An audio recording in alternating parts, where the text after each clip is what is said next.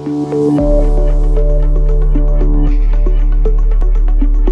Helix Core Proxy Server is a free caching server that can be deployed to accelerate file access operations between locations with limited network resources.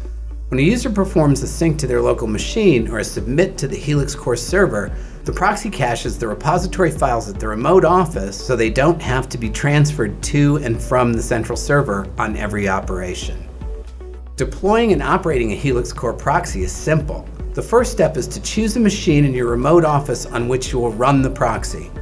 The proxy's CPU and memory don't need to be any larger than the production machine. In fact, you can often use less capable machines at smaller remote locations. The primary resource that a proxy requires is disk space, so make sure your chosen machine has a comfortable amount. You can download the latest P4P proxy software from the Perforce website or from the FTP site onto your chosen machine. If you don't have the P4 command line client handy, you can download that as well. Generally, you want the proxy to always be in service, and typically this means setting up an etc initd script with the appropriate command to run the proxy. On the Windows server, the proxy should be run as a Windows service. Now we need to make a few decisions about how to configure the proxy. In this example, we will deploy on a Linux server. First, let's make a directory where the proxy can store its cache of repository files. Make sure that directory exists and is readable and writable by the user ID that will run the proxy. No other permissions configuration is required. Next, let's issue the command to start up the proxy. We start by declaring the directory where the files will be cached. We also need to decide which user ID to use and which port number the proxy should listen on.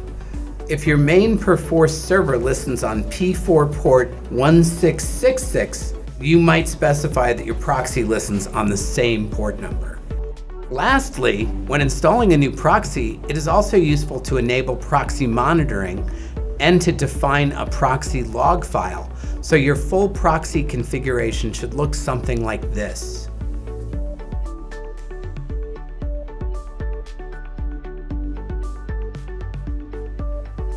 Next, test your proxy to make sure it's working.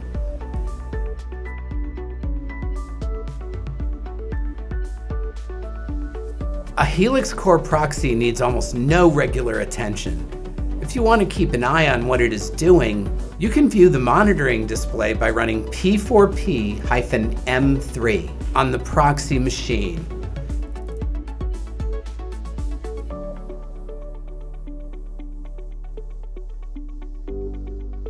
Here, we see someone is modifying their client spec.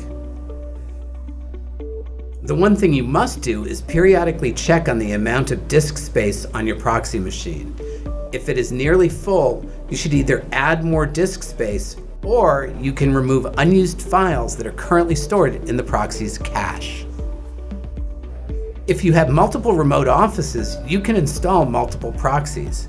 You can have as many proxies as you want, but generally there's no need for more than one proxy at a single location, since the proxy can serve hundreds of users simultaneously. The Helix Core proxy is not a replication server, so it does not hold or modify any metadata related to the files. It simply stores file versions for faster retrieval. As such, it does not need to be backed up. If there is a failure, the files will still be available via the central server. A new proxy can be dropped in and it will populate the cache again as users sync and submit.